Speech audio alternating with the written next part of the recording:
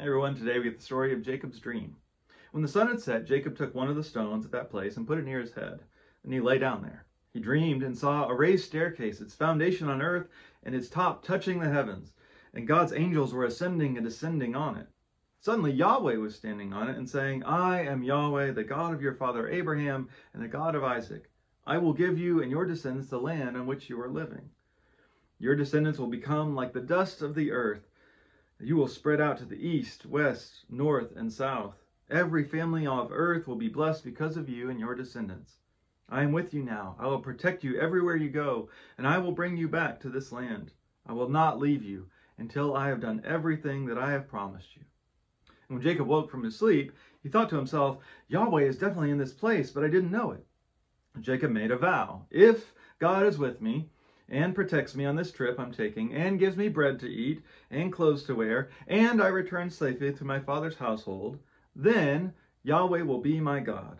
This stone that I've set up as a sacred pillar will be God's house, and of everything you give me, I will give back a tenth to you." So this is the first actual encounter in the story between God and Jacob. God's been talked about a lot, but this is the first time God actually shows himself and says something to Jacob.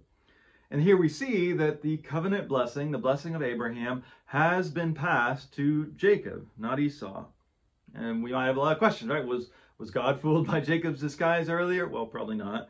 Was God forced into this because Isaac gave that blessing? Well, we don't have to think that. Had God already decided this? I don't know. Genesis, like I said, is pretty vague a lot of times, but as I said before, God's faithfulness is not dependent on human faithfulness. That should probably be our main takeaway. Really what I want to think about is Jacob's response to God's show of faith, because Jacob does not seem very faithful, right? He receives this unmerited blessing from God, very unmerited, I would say, and then he offers a very conditional service to the Lord, right?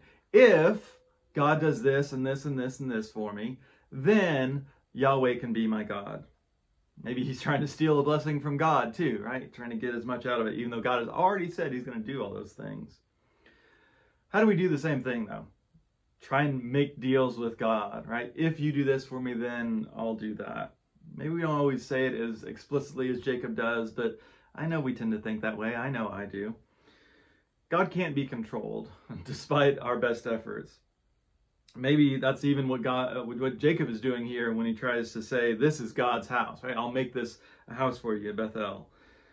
We don't make God show up. All that we can do is to name the places where God shows up. I mean, isn't God present in all places? Now, sometimes there are these kind of thin places where heaven and earth, the barrier tends to break down, but God's not limited. Who knows where God might show up? God might show up in a very obvious way like he does for Jacob, but most often, seeing God is going to just require having eyes to see, to have a heart that is open to awe and wonder and mystery. That's where we might experience God's blessing.